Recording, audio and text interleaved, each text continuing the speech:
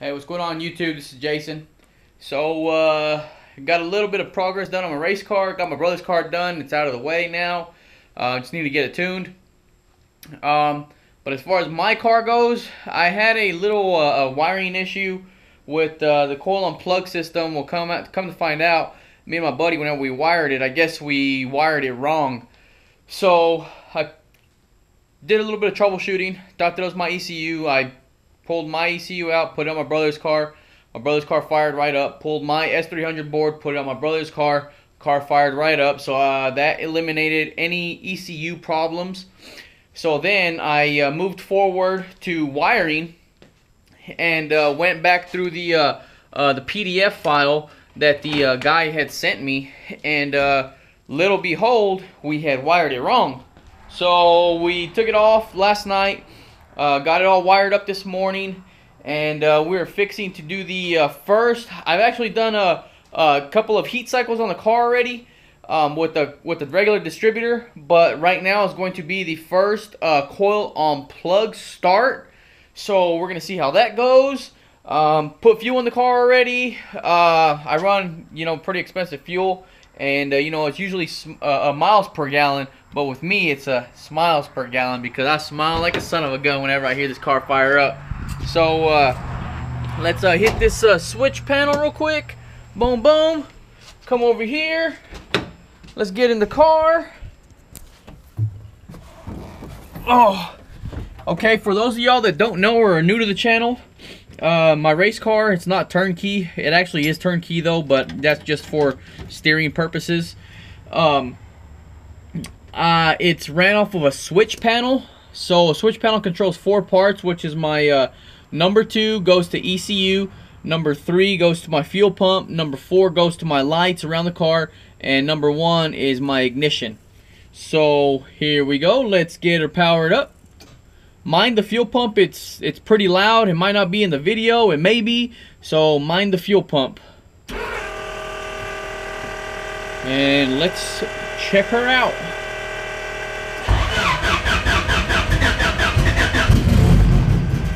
Oh yeah. Here we go. Woo, boy. That sounds good. Oh yeah. Look at that oil pressure just going up. 80 psi at idle. That's a good oil pump. Like Hunter Tune will say, meat. Woo. Well, there's that.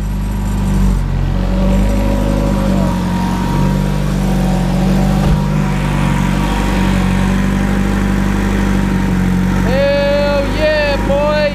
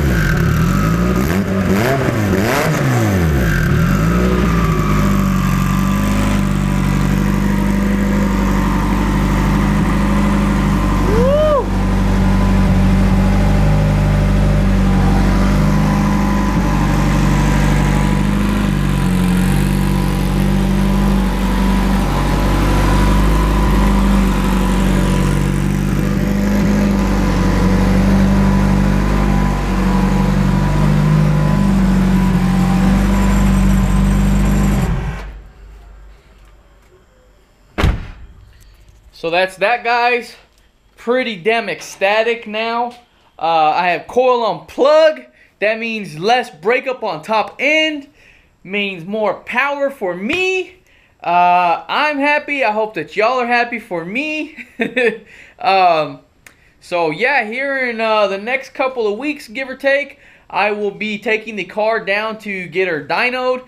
And hopefully, fingers crossed, we make at least 850 to 900 horsepower. If we do, oh man, oh man, it's just gonna be my head's gonna be like this. I'm not gonna lie, my head's gonna be like a watermelon. But anyways, we'll get her tuned, come back here in Amarillo, and sometime in May I will take the car out to the drag strip here in Amarillo, and hopefully it's a good day, so the density altitude will be good and the car will run good and we can lay down a good solid pass. So yeah guys, that's probably going to conclude today's video. I just wanted to update y'all on the situation.